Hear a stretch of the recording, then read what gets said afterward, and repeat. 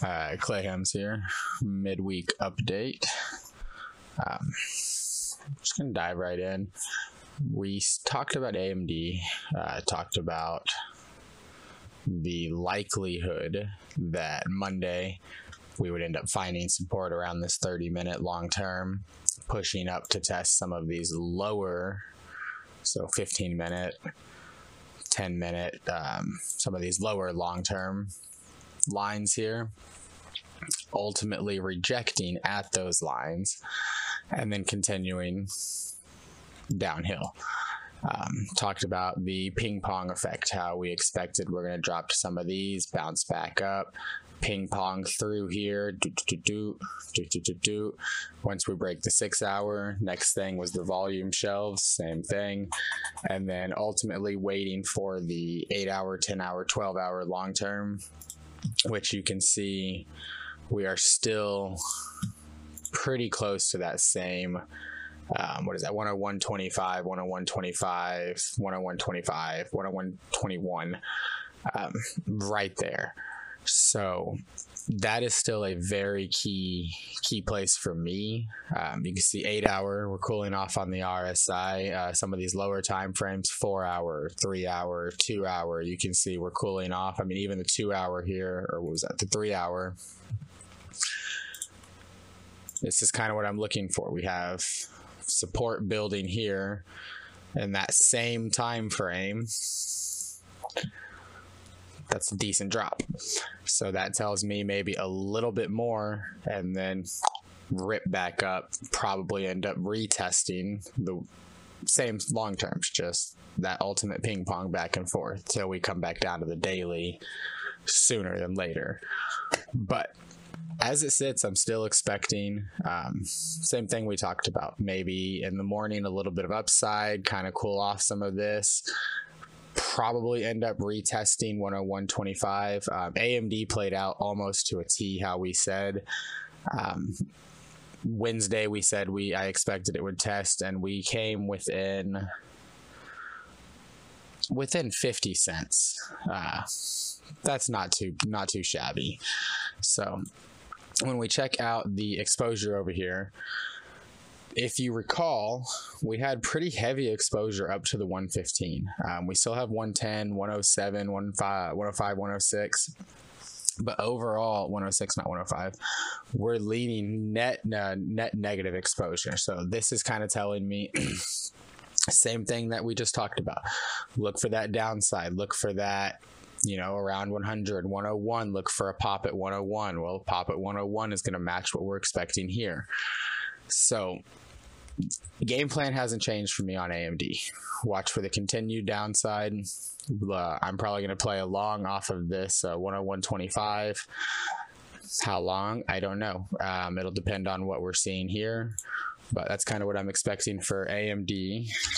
So Meta, we talked about finding support on the 30-minute, how expected we're going to get some upside, likely end up retesting. I don't remember what my retest area was. I think it was the same thing, the 10-minute, 15-minute, these lower term, long terms, ultimately come back in and start rejecting back down. That's what we're getting here. As far as the exposure on Meta, we're still heavy positive net exposure. So I'm kind of thinking, I actually mentioned, going long on this, swinging along yesterday or today. So I'm thinking the same thing that we talked about. I'm thinking we're on that 30-minute again. If you check down here, we have decent, what I look for as divergence.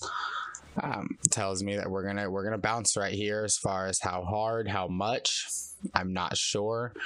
It looks like if we take volume shelf into account, kind of bouncing off of this volume shelf here.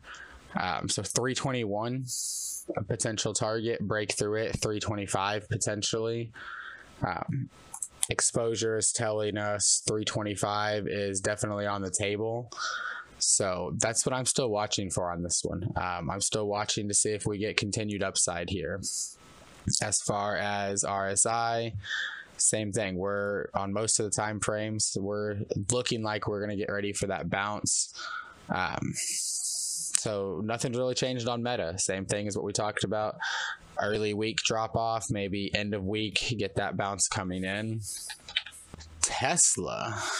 I was wrong on Tesla. I expected to get some upside going into earnings. And I mean, technically I wasn't wrong. We did. I mean, that's $6 move.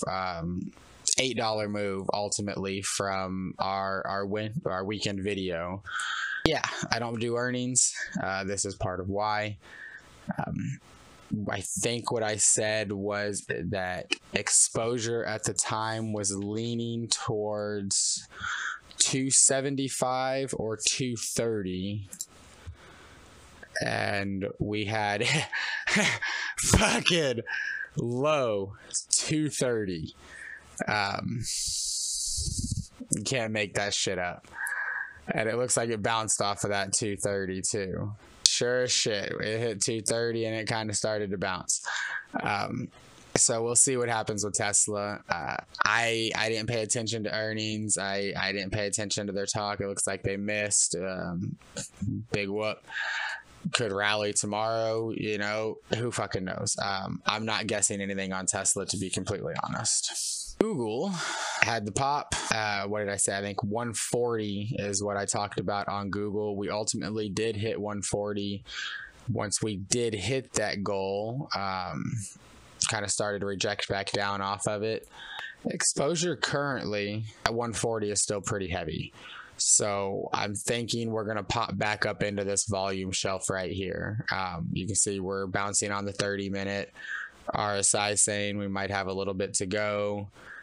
Same with some of these lower time frames, saying we might have a little bit, pre-market, maybe boom, come back down, and then it open, kind of rip going into the day, pretty much get the dip out early and then kind of rip is what I'm thinking on this one. But I think Google is going to push back to 140 by end of the week.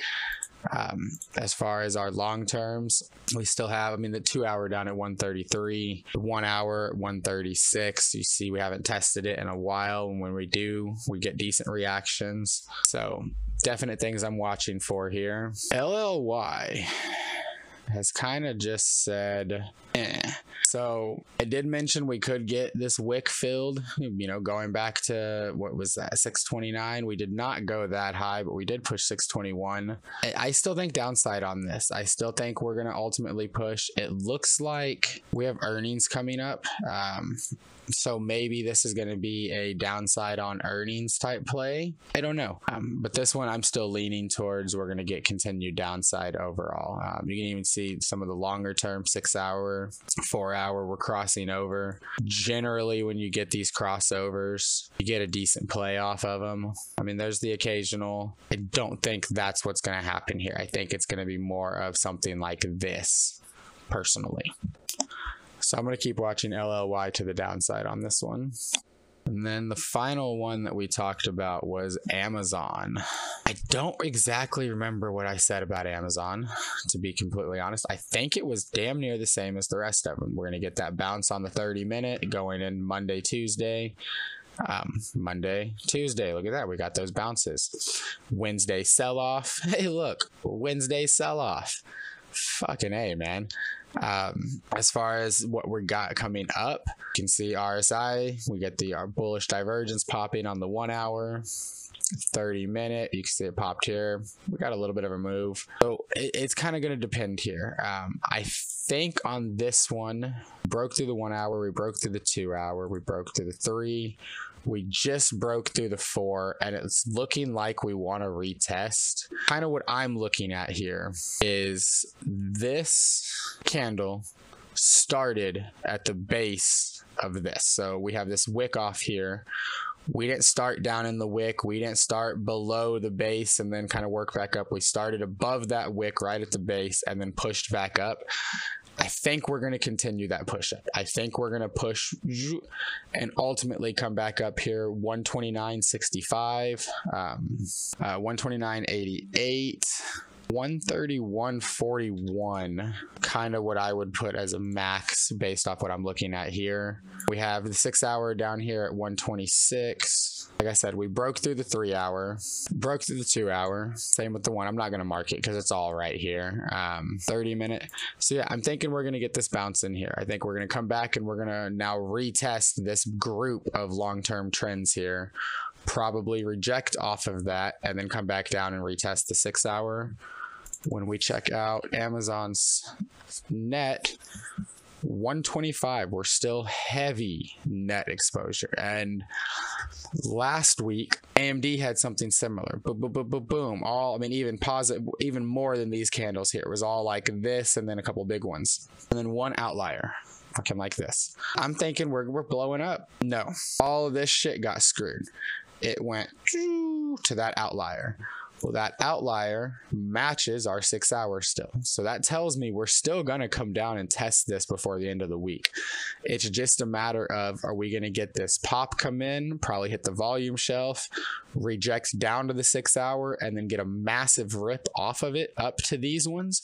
Or are we going to come up, retest these first, and then rip or dip off of these down to the 6 hour? Personally, how this is saying as high as 135, and that's way above what I'm looking at. I mean, that's close to the week's high back here, last week's high. That tells me we're going to come probably a little bit in the morning in the pre-market, then push up to this volume shelf, dip at this volume shelf, down to the 6 hour. Once we get to the 6 hour, we're going to end up just blowing up right to these by Friday. That's what I'm expecting. Depending on what happens at this level, maybe a little bit of, you know, that type of action and then rip up to that 135 that they're talking. That's still even doable in Friday based off of kind of what I'm looking at here. But I'm leaning more towards this than I am a first thing in the morning coming up retest, then down, then this model. I don't think it's going to be this one. I think it's going to be this. So that's everything I got right now. We will touch base on this at the end of the week, see what we ended up at. All data provided by Quaint Data, TradingView. All the indicators are my own personal indicators. All the links are down below. Make sure to like and subscribe. I appreciate y'all's time. Hell, if you get the information out, share this. It helps as well. So everybody have a good week, and we'll see at the end of the week how it looks.